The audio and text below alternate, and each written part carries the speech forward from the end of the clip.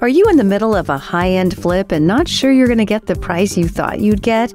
Or maybe you're a new home builder and things have really slowed down and you need new and creative ways to sell. And finally, maybe you've just gotten attached to a property that you'd like to keep and use sometimes for vacations, but don't want all that overhead. Well, there are solutions out there. Co-ownership. I'm Kathy Fedke, co-host of Bigger Pockets on the Market, presented by Fundrise. Co-ownership is an idea that's becoming more and more popular today. You've probably seen ads for Picasso, and now Ember Homes is doing the same thing. Most people only use their vacation homes a few weeks out of the year. Instead, you could have several different owners who are using it at different times and sharing the overhead. Now, managing all of that could be a real headache. Who gets what weeks? Do you like your co-owners? How would you manage any issues that happen while people are using the home? And would it be okay to short-term rental the weeks that you have if you're not using it? Would the other owners be okay with that? Well, today I'm going to be interviewing Jeff Lyman, who's a co-owner of Ember Home, which is a shared vacation home company. They have an app that just kind of does all the work for you. And you can own your 6 weeks or more if you want. And if you're not going to use those weeks, you can short-term rental them. And again, it's all managed for you. Rich and I just did this. We found a really cool property in Park City, actually as part of our development there, Discovery Ridge, right next to the Woodward Action Ski Park. But it's a $2 million property, and that's just too much overhead, too much expense for only a few vacation weeks that we would use it. And then managing it as a vacation rental seems stressful at that price point for us. But then I heard about Ember Homes and I thought, I want to look into this. Turns out they really loved the property. It's unique. It overlooks, again, Woodward, so you can see people from your living room doing flips on the half pipe or major Olympic jumps. It's a very cool scenario. So Ember decided they liked the home too. We get to keep 1/8 ownership while selling off the other 7/8. I won't probably ever meet these owners unless you decide you want to be an owner, and then we could, I don't know, share weeks together. It's also a really great opportunity for investors who are looking for places to do masterminds because you'd be an owner and there's 4 bedrooms. One of the bedrooms has 4 beds. Actually, the house next door would make a great opportunity to have 2 right next to each other. So kind of a fun idea if you want large groups together where you can have the same weeks. So Ember loved the home. We're now in partnership. They're selling off the other 7 member units. If you want to find out more about that, you can go visit their website, emberhome.com. Another thing to think about is if you are doing a flip or you're having a house built, there's some profit in there. So you can actually sell the other 7 units or 5 units or whatever, depending on how many weeks you want. And you could actually keep your 6 weeks for free. Again, if you're able to create that much upside. So Jeff, welcome. Thanks, Kathy. So let's talk about that. Why would it be easier to go through a company like yours or Picasso to manage this for someone versus doing it ourselves? It's kind of the American dream is owning a vacation home, but there's a lot of hassle that comes with that house. Find the real estate and set up all the infrastructure around it. Who's going to clean it? Who's going to maintain it? If it's a rental property, how are you going to take great care of that? And what we've done is sort of ready-made all of that for buyers and done it in a way where we've fractionalized the assets so they don't have to buy the entire property and take all of that risk. So they can get exposure to the asset class of revenue-producing nightly rentals without having to take the whole thing. So we'll build or often buy the assets ourselves, fully furnish them and do all of those details, set up the LLC documentation, set up all of the infrastructure to take care of the home and to host your renters and you, should you choose to use the house yourself. And then each 1/8 owner just buys 1/8 of the LLC that owns the home, the lot, and the furnishing. So it's really a turnkey way to access that asset class and super simple, especially for a mixed use case where you may want to use it for yourself for a few weeks a year and you maybe want to rent it the rest of the time to offset your operating costs and kick off a little bit of cash. Each 1/8 ownership would get you about 6.5 weeks per year in the home every year. So if somebody owns a home or wants to buy a home, they found one that they really like and would like to be able to use it, would like to be able to make short-term rental income when they're not using it, but then also not have to take on all of the weeks for that, have other owners who share in the overhead in case it doesn't rent. I mean, nobody wants to own a multi-million-dollar vacation rental and hope that it's going to cover itself, and it doesn't. What would you say to somebody who is thinking about doing that? Would they call you and show you the property and see if it's something that Ember would be interested in? Yeah, so many properties, we just buy and bring onto our website, emberhome.com. And if someone's just kind of searching for that, they can just kind of discover what's on the shelf. But we do have a concept that we call anchor owner, which is kind of like an anchor tenant, if you think about it in the commercial real estate space. Is sometimes we have an owner who just falls in love with a certain property in X, Y, or Z location, but they're just wanting to match their level of ownership with either their budget or their schedule. And co-ownership allows you to do that. You can buy it in eighths, 1/8, 2/8, 3/8, 4/8, et cetera, to kind of match how much of the asset you want to own and how much of the asset that you would want to use. And so, yeah, they would just reach out to us, and all of our contact information is, of course, on our site. And then we would do an evaluation of the home. And if that anchor owner or that anchor ownership group is looking to take down 2 or 3 of the 8 shares, and it's something that really fits our kind of buy box for what we're looking for, we'll totally jump in and take the risk on the other, 5 or 6 shares and move that through our own sort of marketing and sales funnel. Folks ask us all the time, do the owners know each other? And by and large, they do not. You place the asset in the LLC, and when the owners are there, it's like their own hotel. And when their guests are there, it's like their own hotel. And then they move out, and our cleaning and care infrastructure comes in and readies the home for that next group. And, the owners often really don't necessarily want to herd the cats of getting the opinions of the other 6 or 7 owners. They just want to enjoy their real estate or have their renters enjoy their real estate when they're there. So it's really been a great model. Can the owner keep their stuff there? Is there usually like a owner's closet? Especially in homes that we've built, we'll create big owner's lockers, and they can store their bikes and their stand-up paddle boards. And if it's an asset that they're using personally, they don't want to have to pack that stuff down for every 6 or 7 times that they come to the home. And so, yeah, we do invest at every size home having some form of an owner's locker, so you can keep all those personal things there. You don't want to keep having to repack every time you go to visit your vacation home. Okay, now this big question is, how do you get to choose your weeks? I think we've got a pretty elegant way to do it. And as we've tested it with more and more owners, it really works. So if you think about a revenue producing asset, time is money. The best weeks are going to rent the best. And so what we do with the 8 owners is more than a year before the given calendar year kicks off, we hold a draft amongst the 8 owners. And we rate the weeks from 1 to 52, from the most peak and most likely to rent for the highest amount to the lowest peak, to the sort of the least likely to rent at sort of the lowest amount. And then the owners sort of draft their way through that, and then their draft picks move around from year to year. Now, if you're a fan of fantasy sports, this will sound familiar to you. It's a snake draft. So 1, 2, 3, 4, 5, 6, 7, 8, and then whoever had the 8th pick also gets the 9th pick, and the 7th pick had the 10th pick, and it sort of snakes its way back up. And in a given year, if you're one of those top 4 picks, you'll get 6 weeks a year. And if you're one of the bottom 4 picks, you'll get 7. And that's how we fill out the calendar year. And then that rotates. If you're top 4 one year, you're going to be bottom 4 the next year, and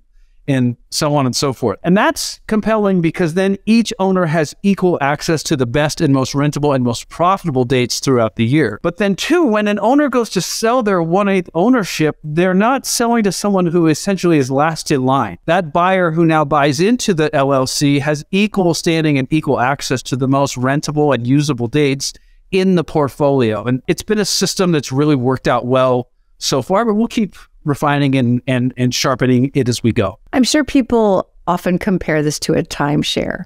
Now, how is it similar and how is it different? It is in some ways trying to solve the same problem that a timeshare was trying to solve. How do I match my ownership in an asset with my schedule or my budget? But it's a much better solution. As you know, with a timeshare, you don't really own anything. You own a right to use something on a fixed time of the year. Sometimes there's predatory financing and onerous dues. Good luck selling it, and good luck selling it and capturing any gains. Yeah. So good problem, bad solution. What co-ownership offers, is specifically using an LLC construct, is its true ownership of 12.5% of the LLC for every 1/8. And you own that asset, and that asset is completely liquid to you for whenever you choose to buy it and sell it. And as real estate appreciates, which it has a tendency to do over longer time horizons, the seller of that 1/8 of the home and the furnishings associated with it is going to be able to capture those gains. And so it truly is ownership, and ownership that offers flexible use and really kind of fair sort of scheduling. So no one's stuck in a fixed week per year or any of those things. They can really match how and when they use it with kind of what their own personal preferences are. So you'd never have a sense that I'm stuck in this thing. It's like I use the asset for when I want to use it. And often our owners will call us back and say, I want to upgrade in size, I want to downgrade, or I want to sell out of the asset entirely. And then we're the brokerage for them in many states, or we'll work with partner brokerages in other states. And then that just goes right back onto the, your local listing service and on our website, and we'll recommend a price to sell it at, but ultimately the owner will choose their price that they want it to clear at, and they're able to capture those gains. So fundamentally so different than how a timeshare works. I was really shocked to see that you can finance your share. So how does that work? Does the LLC then get the financing and then the owners just kind of share that payment? Yeah, so this varies from market to market, but the financing is actually extended to the LLC backed by the home itself. And so each of the 8 owners can then choose how much of the financing opportunity or potential debt that's extended to that home. Some owners just want to pay cash. They don't want to finance. Others want to take advantage of the financing opportunity, and we kind of cap that up to 70% kind of loan to value. So it keeps it really flexible. And in full transparency with Ember, that financing opportunity varies from market to market as we work with different banks in different markets where we have properties to date. I mean, we're in Newport Beach, California, Park City, Bear Lake, which is the Caribbean of the Rocky Mountains. Kathy, if you have not been there, it's a lovely place. And then places like Southern Utah, St. George, the gateway to all the national parks, etc. Yeah, such a cool concept. Okay, let's say, how are you different than Picasso, which I think came out first and has a lot of marketing? From my impression, just seems to be extremely high priced. I think, I've seen 1/8 shares be $2 million. So like, wow, okay, that's, I wonder if you can finance that. But yeah, how are you different? First, we're comparable in that we're both believers in true ownership in the LLC construct. And so that's really, I think, the modern and intelligent way to co-own, luxury and vacation real estate going forward. Where we're somewhat different is we offer 2 types of co-ownership homes. One we call Ember Limited, which is really a home that's exclusive to an owner and its guests. And then we also have a whole line of products and homes that we call Ember Flex. And that's flexible. Owners can sort of use it personally when they want to, and then they can rent out their time when they're not. As far as my understanding goes, that latter option, this produce revenue from your time when you're not there via nightly rental, is not something that Picasso is currently doing. We offer both because we really have both buyers. We have some folks that they really are, they're investing in this kind of family cabin. This is an heirloom for them. They don't want renters in it. And, they plan to use most, if not all, of their 6.5 weeks a year, but they just have a really defined and specific purpose for it. Or the home itself is not located in a designated nightly rental zone, but it may be a neighborhood or an HOA that does allow co-ownership as an ownership construct for its homes. And then we have obviously those who are like, hey, if I'm not at that house, I want it kicking off revenue when I'm not there and sort of maximizing my return on investment. And so we learned very early on in our development as a company that we really needed to offer both options. I know there's been a little pushback, obviously a lot of pushback on short-term rentals, but now we're starting to see that with shared vacation homes, which surprised me. I'm in Malibu. I'm in an area where we do have these kinds of properties, $50 million properties that you can own an 8th share of or an 8th unit of. And the locals don't like it. So we're starting to see more pushback. Again, it surprises me because wouldn't you rather have, instead of one family owning a vacation rental, now you've got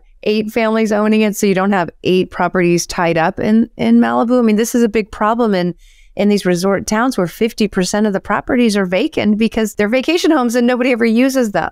I know that you believe you're doing good for society, right? But there's pushback. So what are you seeing out there? We certainly nationwide are in a housing crisis. We just have not sort of built, and that dates all the way back to 2008. And so, yeah, by consolidating 8 owners in maybe, instead of them having to go out and buy some condo at somewhere between $500,000 and $1 million or something like that sits vacant for 44 weeks out of the year and gathers dust, this idea that, you'd place 8 owners into an asset that really matches the amount of time they would use a second home in the first place, 5, 6, 7 weeks a year, and then leaves those other kind of median priced homes for local workers and residents, kind of like the carpool lane. Instead of everyone just driving an empty car, just you and 4 other, 5 other, 6 other empty seats, let's pool together and leave more of the lanes available for kind of the rest of the road. We'll think of it like an HOV lane for owning a house.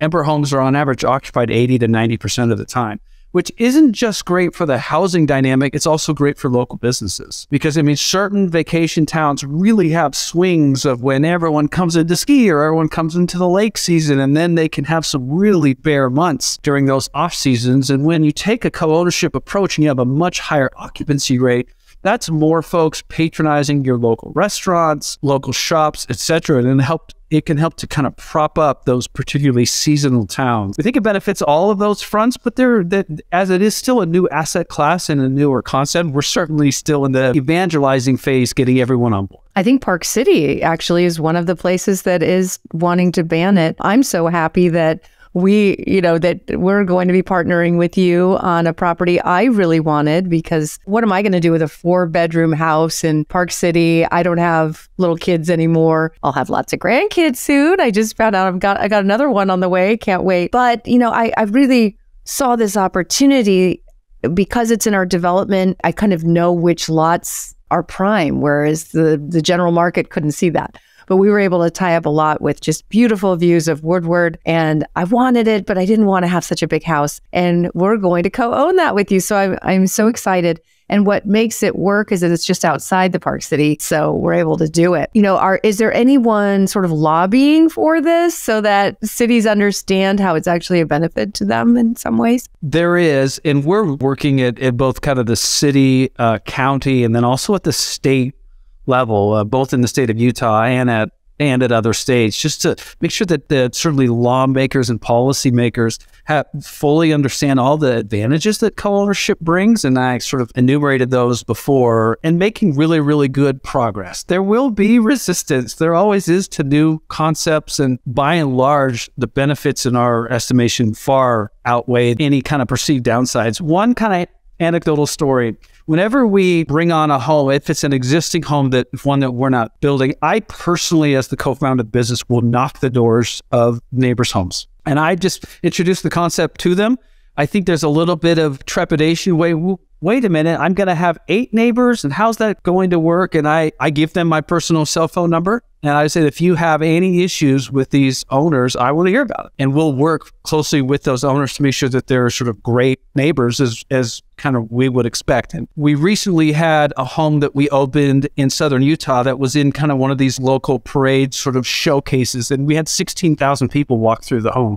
And it was stunning. It was absolutely beautiful. Wow. And 16,000? 16,000 people. Yeah, it's huge. And the home had sold out a year ago, but a lot of the locals come to, see it, and it's beautifully decorated, and the architecture and all that stuff. I had multiple neighbors of our owners who I had met from knocking the doors come and talk to me. And I said, oh, I remember you and I met when we opened X, Y, or Z house. And I said, how's it gone? And they said, you know what? We were a little pensive at first, but our neighbors have been great. Not only like super respectful, but we've actually loved getting to know them. And one elderly couple said, I just love hearing the kids at the pool. It brings a youthfulness to our neighborhood. So that was really gratifying. And that's like any new concept, you're going to get a little hesitation at first, as people sometimes are a little bit pensive about the unknown. But I think as we keep kind of plowing through that, we're going to make a lot of believers around co-ownership. Fantastic. Well, Jeff, thank you so much for sharing your wisdom here, and just love the co-ownership model. It's the future. Thanks, Kathy. Who knows? Maybe we'll be co-owning our own homes at some point and getting lots of variety, living in different places. All right. Thank you so much. If you want to find out more, just again, reach out to emberhome.com or me at Kathy Fedke on Instagram. Thanks so much for joining me here for Bigger Pockets on the Market, presented by Fundrise.